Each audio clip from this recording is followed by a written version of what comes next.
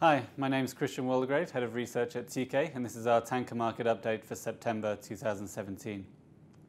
Well, as we come towards the end of the third quarter, I think it's been one of the worst third quarters for tanker rates that we've seen in a few years, probably since the 2011 to 2013 period. Especially during August and the early part of September, we've seen rates really across the board below $10,000 per day. And as we've said in previous videos, there's really two main causes for the low tanker rates at the moment. It's tanker fleet growth and OPEC supply cuts. Starting with the fleet growth, the tanker fleet has grown by about 4% since the start of the year. And year on year, the tanker fleet's about 6% higher. But that really masks some differences between the product and the crude segments.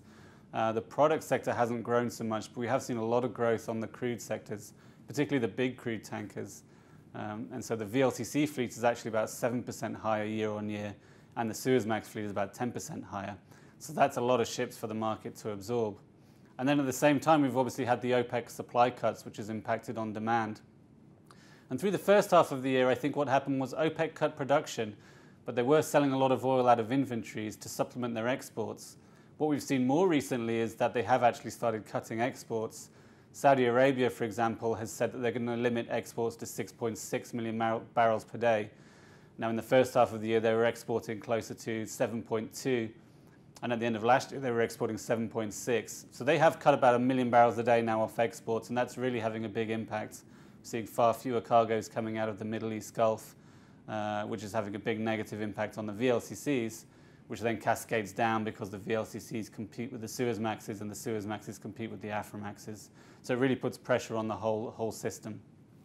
So that's really the reason that we've had these very low rates. But we have had a little bit of volatility in the past 2 or 3 weeks just off some of the hurricane activity in the US Gulf.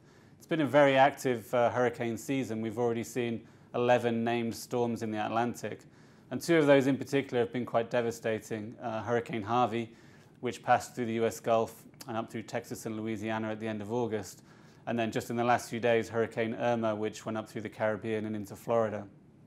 Of course, first and foremost, these are human tragedies, and our sympathies go out to those that were affected by the storms. But they've also had a big impact on oil infrastructure, particularly Hurricane Harvey, which went right through the US Gulf. And at the peak of the hurricane there, about 4 million barrels a day of US refining capacity was offline, as well as about 800,000 barrels a day of US oil production. And we also saw lots of ports being closed, like Houston and Corpus Christi.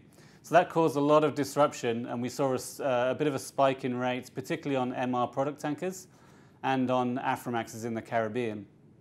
And on the product tankers, that's because the US is obviously a big supplier and a big exporter of refined products.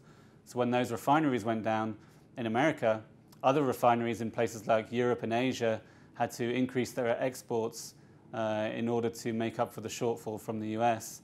And for the Aframax in the Caribbean, it was really just a matter of ships getting caught in port, not being able to discharge, and therefore tightening the available fleet supply in the region.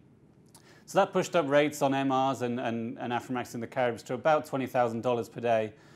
But they have already started to come back down. And I think as far as oil infrastructure goes, it doesn't look like there'll be too much lasting damage from the hurricanes like there was back in 2005 with Katrina and Rita. So those refineries are coming back online now, and some of the oil production is coming online, and the ports are reopening. So probably we won't see too much long-term impacts there. But one of the knock-on impacts that is quite interesting from that is that it's really pushed up refining margins in other parts of the world.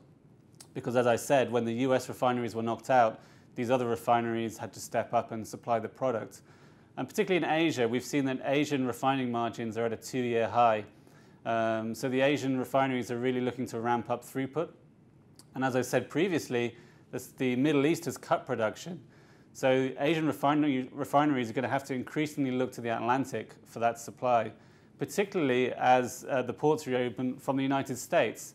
Because another impact of the hurricanes has been that it's pushed down the price of US crude relative to other crudes. In fact, that Brent WTI spread is now at about $6. So US crude is very attractively priced. The Asian refineries have very high margins at the moment, so we really can see that there's going to be a big pull of US crude across to Asia in the next month or two, which should be good for tanker ton-mile demand because it's a long-haul route, obviously, from the US through to Asia. So that might give a little bit of support to rates in the next month or two, as we're really in that shoulder season between Q3 and Q4. And then we usually do get a bump in rates during the winter months. In general, though, I think over the next few months, despite the seasonality, I think rates will generally remain fairly low while we do have this big oversupply of ships. However, as we've said in previous videos, we do think that a recovery will come starting second half of 2018. And that's really due to two reasons. On the demand side, I think that at some point, the OPEC cuts will have run their course and inventories will have been brought down to the point where OPEC can reopen the taps again. Now, at the moment, they're pledging their cuts through to March of 2018. There is some talk of them extending that by about 3 months. But we certainly think, looking at our projections on oil supply and oil demand, that probably sometime in the first half of next year, OPEC cuts will have made an impact and oil inventories will have come down substantially. And as long as oil demand keeps rising, that means that in the second half of next year, OPEC will probably have to start increasing production again to meet that demand. So that'll mean more cargoes. And then on the supply side, we do think that tanker supply will come down next year as the order book rolls off. And more importantly, we are seeing scrapping starting to rise now. Scrapping's been very low for the past 2 or 3 years. But in the last couple of months, we've definitely seen an uptick. In fact, in August, we saw 2.5 million deadweight of ships scrapped, which is more than we saw in the whole of 2016. And in fact, is the most in a calendar month since March of 2010. And so during August, actually, it was quite interesting. We actually saw a slight shrinkage in the crude fleet.